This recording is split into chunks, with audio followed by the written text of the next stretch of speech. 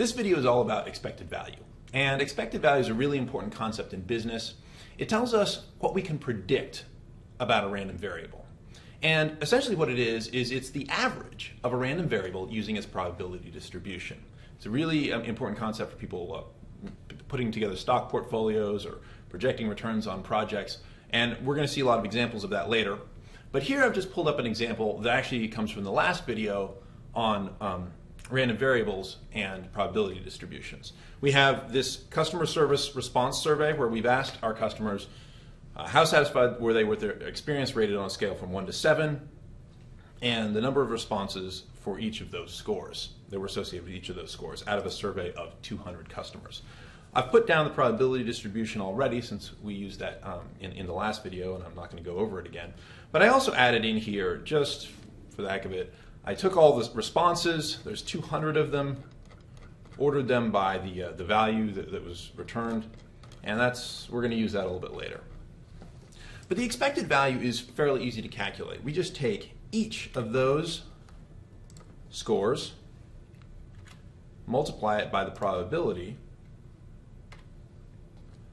and add them all up.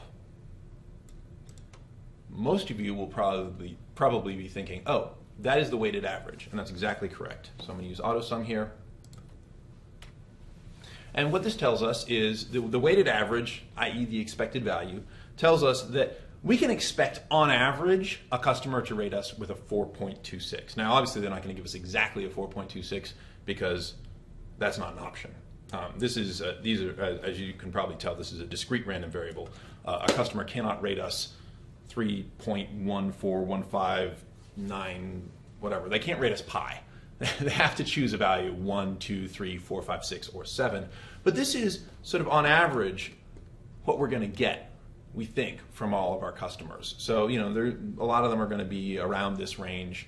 And so that is our expected value, 4.26. And let's take another, well, actually, before we move on, I want to also show how we can calculate variance and standard deviation. Now, most of you know, well, just as a quick review, I won't assume too much, that you get variance by taking each value, every single value, so all the returns we got, subtract the average, so in this case the expected value, this is how we're using expected value now, we're treating it like the average, subtract the average, square it, add all that up, and then divide by the total number, so there'd be 200 here. So actually we can do that, and I'm not going to go ahead, I'm not going to do that whole thing by hand, but what I will do is I'll calculate the variance using Excel.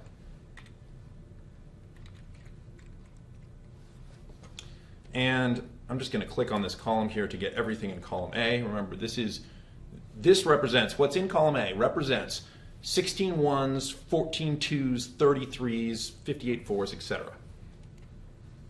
And that is our variance as given to us by Excel.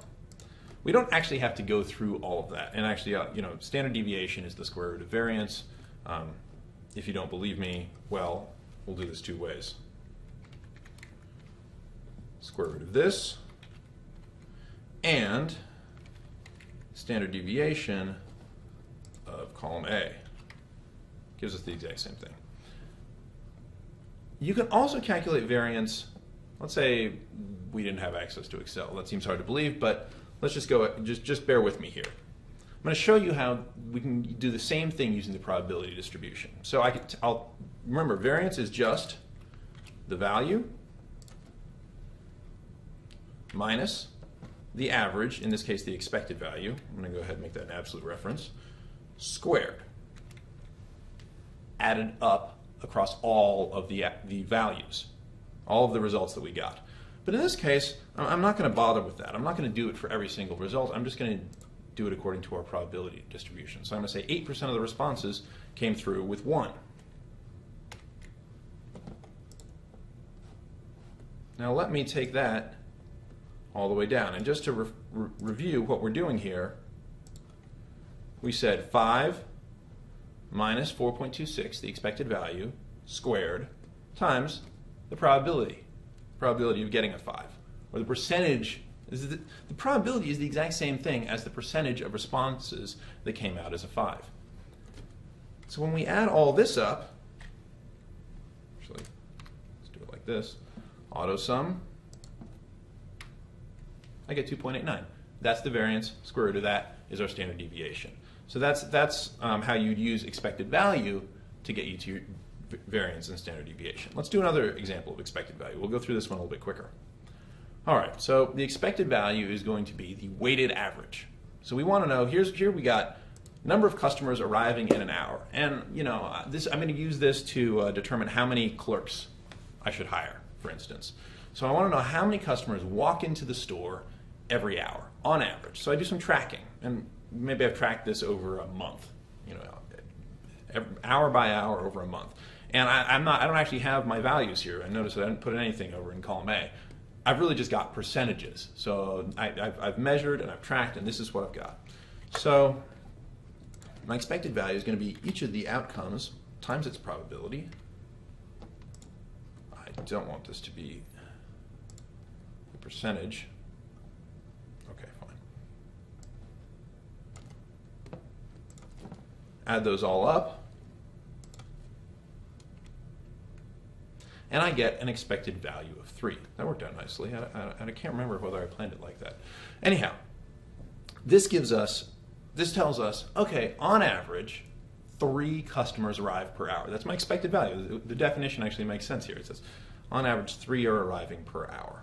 And let's go ahead and get the standard deviation of that. So we say equals 0 minus the expected value. I forgot to add in my parentheses. The value minus the expected value squared, and then I'm going to multiply it by the probability.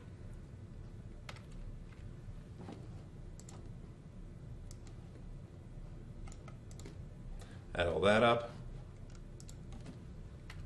and that is my variance. But I actually want standard deviation, so I'm going to say square root of that.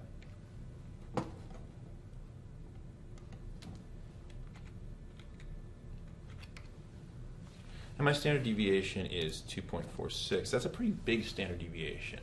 And what that sort of tells me, if we know some things about standard deviation, we know that on a typical normal distribution, which I'm not sure this is, but okay, just bear with me.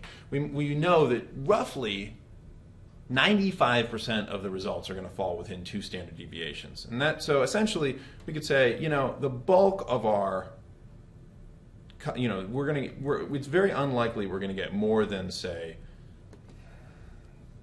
8 customers arriving in an hour. That'd be 2 times the standard deviation plus the expected value. But we might have anywhere between 0 and 8, and it's more likely, obviously, going to be in this range. But our expected value is 3. Our standard deviation is 2.46. Let's look at one more example of standard deviation. Some of you, I'm sorry, not standard deviation, one more example of expected value. This is, I think, relevant to everyone's lives, the expected value from a lottery ticket. So let's think about this. We've got the cost of a ticket is $1. The odds of winning, and by the way, I've made all of this up. I have no idea whether this is accurate, but I'm sort of thinking along the lines of Mega Millions. The odds of winning are 1 in 228 million, because I said so. The jackpot payout, in this case, we're going to say is 300 million. So it's gotten up there. Now lottery fever is hitting. People are buying tickets. And we want to know what is the expected value from the purchase of one lottery ticket. Now we're going to make some assumptions here to make this easier on us. We're going to say there's no taxes. So we're just going to calculate the value straight up. We're going to assume no taxes, and we're going to assume no possibility of somebody else making the same numbers that you did and having a split. So that's a big assumption as well. Well, let's figure out what this is. One thing I want to do first, I'm actually just going to put in the values here. I think it's just going to make things a little bit easier. Instead of, I can't use this in a calculation, for instance. It just says 1 in 228 million. I'm going to turn that into an actual number. So I'm going to say 1 divided by 228, and then 6 zeros. So that's my odds of winning right there. This cell D28, is my odds of winning. How did we get all the way down to row 20? I don't know how that happened. Anyhow, my jackpot payout, well, I'm just going to write this out instead of having, so that's 300 million. Now we need to figure out what the expected value is. Well, so to calculate the expected value of purchasing a lottery ticket, we need to figure out what is the odds of winning times the payout if you win added to the odds of losing times the payout if you lose. So let's think about that first. Let's first start off with payout, the odds of winning times the payout if you win. So that's going to be equal to, these are the odds right here, 1 in 228 million, times the payout, which is the jackpot. Although it's not exactly the jackpot. Truth is, it's the jackpot minus the $1 you spent to buy that ticket, right? So this is our odds of winning times the payout, which is the jackpot minus $1, plus the odds of losing. We have to add that to the odds of losing times the payout, the outcome, if you lose. So what are the odds of losing first? Well, winning and losing are complements of each other, right? If we have a 1 in 228 million odds of winning, then we have essentially a 227,999,999 divided by 228 million chance of losing. Very good chance of losing. And that's actually just going to be 1 minus the odds of winning. And what's the payout if we lose? Well, the payout if we lose is actually going to be negative $1, right? Because that's how much we have to spend for that lottery ticket. So I'm going to say the odds, which was 1 minus cell D28 here, is the odds of winning, times negative $1. And what we get is 32 cents. That is the expected value of buying one lottery ticket with these major assumptions in place. Essentially, we can expect a return of 32 cents on that dollar. So this is a good thing. It's saying buying the lottery ticket, we've factored in the cost of the ticket itself. We're saying, you know, it's a 32% return on that ticket. It's good. Of course, in all practicality, there's still a 1 in 228 million chance of winning. So, you know, is it a good bet? You know, it might have a positive return, but you're still not going to win. Now, let's take a twist to this. I'm going to actually remove the possibility of no splits. What if we actually assume that there can be splits? Well, it complicates our lives somewhat. So I'm going to open up this new sheet, and some of the things we've already done have been calculated. So we've already calculated the expected value. But now we have these probabilities for splits. I've put in this small table here, and it says, okay, there's a 40% chance that there are no splits, that if you win by yourself. But then there's also a chance of a two-way split, a three-way split, a four-way split. How do we calculate the expected value of this ticket now? Well, by the way, we could throw in taxes as well, but that's actually an easier calculation. Now we need to figure out, well, what's the expected value of the payout? The trick here, there's a couple of different approaches you can take, but what I would do first is to say, what is the expected value of the jackpot now? And then factor that in to our original equation where we figured out the odds of winning and the odds of losing and the potential payouts. Now we can figure out a new expected value for winning. It's no longer just going to be $300 million minus 1. Now we have some other, and now it's a little bit trickier. So we say the jackpot is going to be, if it's just one winner, then we say it's 40% times $300 million.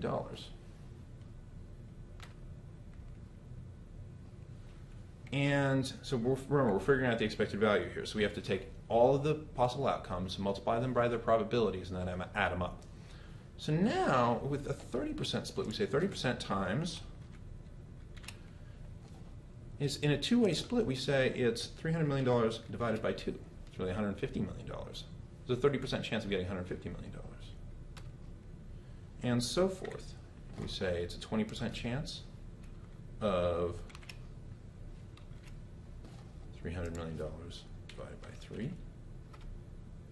and a 10% chance of it being a four-way split, $300 million divided by 4.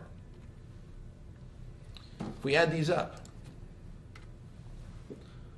the new expected value, if you win, the expected value is going to be $192 million, 500,000. So now let's factor that in.